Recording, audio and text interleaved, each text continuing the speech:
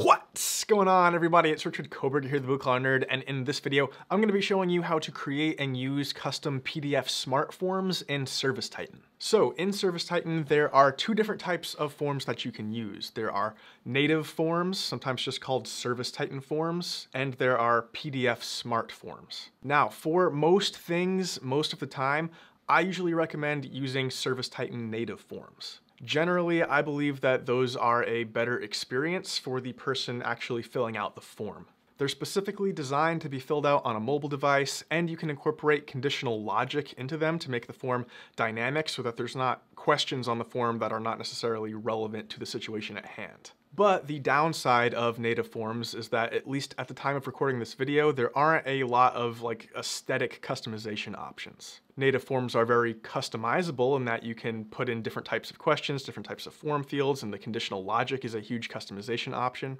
But visually, aesthetically, they just kind of look how they look. And that's where the PDF smart forms come in. So the benefit of a PDF smart form is that you're just using a PDF file, so it can look however you want it to.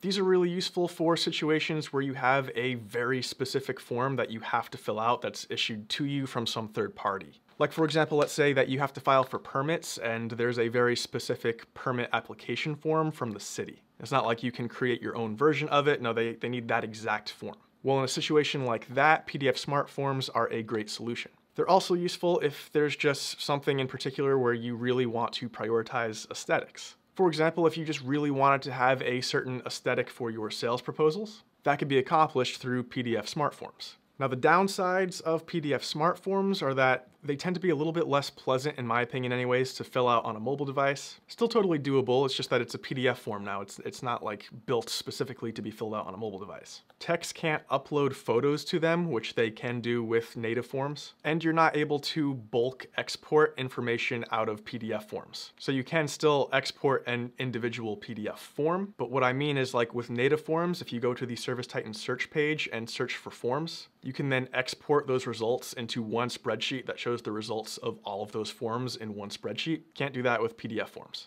The other downside is that because it's a PDF file, it's pretty static. You can't use conditional logic. And depending on what you're using them for, they can just be a little bit more finicky as far as potential for user error. And it'll become more clear what I mean by that once we jump into an example, which we can do right now.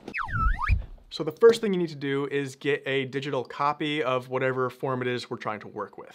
So if you've already got it as a digital file, you're good to go. If it's something that you currently have as a paper form, then you need to scan that in, and you need it in a PDF format. All right, so I've got this sales proposal template here. This is what I'm gonna be working with for today's example.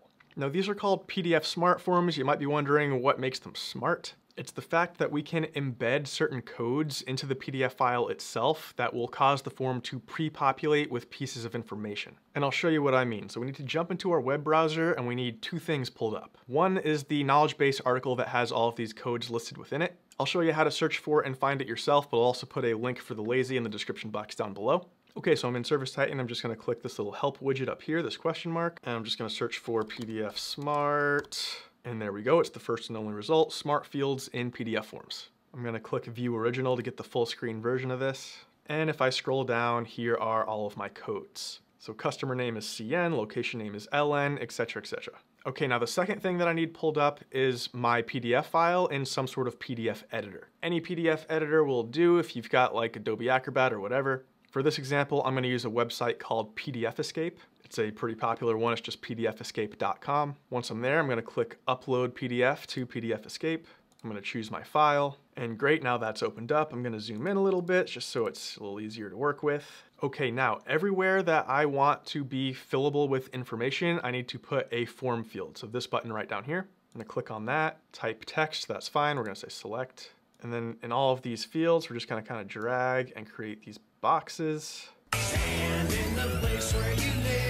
So there's all those fields. Also put a field here kind of at the top just for the name of the estimate. All right, cool. So now what we need to do is any fields that we want to be automatically filled out for us, we need to put in the correlating code from that knowledge base article. So this first field here, this is a field for customer first and last name. I'm gonna look over in my table here and I see customer name, the code is CN.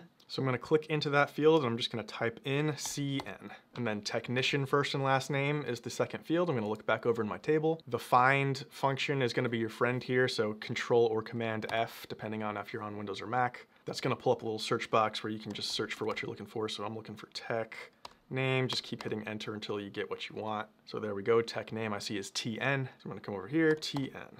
Address. Now we've got multiple different kind of types of address fields here. I'm gonna go with the location address, so that's LA. Technician phone number, so that's just TP, assuming there's only one technician assigned to the job. TP, that reminds me, I need to buy toilet paper, hang on. Toilet paper. Cool, all right, the date, I'm gonna go with job date for this, so that's JD, and the tech email address, which is TE. So you get the idea. There's more pages to this. I'm not gonna make you watch me fill out the entire thing, but there is some stuff I wanna go over with you on those other pages, so I'm just gonna cut to having it all done. Formicadonzo! Okay, now all of my pages of this proposal template are filled out. So the part I kind of wanted to go over was this. So this is where it lists all of the items that are on the estimate. So I've got item name here, and the first one is E1I1N. So that's estimate 1, item 1, name. Same thing over here at the description, E1I1D, estimate 1, item 1 description, and E1I1P, estimate 1, item 1 price. So we're putting all this in. Now it's important to point out that PDF forms share a limitation that paper forms have, which is that they are finite in space, meaning we have a limited number of fields to work with here. It's not like, you know, a regular estimate in ServiceTitan that's going to expand to however many items you want to add on to that. But here, okay, so we have items 1 through 5 here, and then it continues on the next page, and it goes all the way down to estimate 1, item 18. So if for whatever reason my estimate has 19 items on it, item number 19 is not going to be here, because I just don't have that many spots. It only goes up to item 18. It's also important that this is all for E1, estimate 1, so it's important that the estimate that you want to be populating this is in the correct position. And I'll show you what I mean by that once we're at the portion where we're filling out the form. By the way, if you happen to like this template that I'm working with and you want to use it, I'll make it available to you. I'll put a link in the description box down below, and I'll give you the version with everything already filled out, because, you know, no sense in both of us doing the exact same work. Okay, so once we're done with all that, we're gonna click this button to download our form. Make sure to name it something different so it's differentiated from the version without anything filled out. Okay, cool, so now we've got that downloaded and we need to upload it back into ServiceTitan. So back in ServiceTitan, I need to get to forms. I could either go to settings, forms, or I could hit the slash button to bring up the quick nav, search for forms, and boom, that'll take me to my forms. I need to click add form. On the display on setting here, I want to select both office and technician side so it can be filled out either place. Assign to job is good. We'll also assign it to the location. Okay, and then I need to click this button here to upload a PDF form. And then I just need to select or drag in that file that we just saved. All right, that's pulled in. I need to name my form. I'll call it PDF proposal, and I'm gonna hit save. Okay, now let me show you on the mobile side what it's like to fill this form out. So our example was a sales proposal. So in order to populate the correct fields, we first need to have some estimates built. So I'm just gonna go into estimates here. I'm gonna hit add estimate, and I'm just gonna select one of my pre-built proposal templates to make it a one-tap experience here. If you don't have proposal templates set up for your company, I've got a separate video about that. Be sure to check that out. I'll put a link to it at the end of this video. Okay, so I'm gonna hit present, and then let's say that the customer went with this silver option here. So I'm gonna say sign and accept on that silver option. I'm gonna fill in all the signature boxes here with my scribbles. Let's say that we're doing this work later. Okay, so now that silver estimate is marked as sold, but remember that on our PDF proposal, we use those E1 codes, so estimate 1.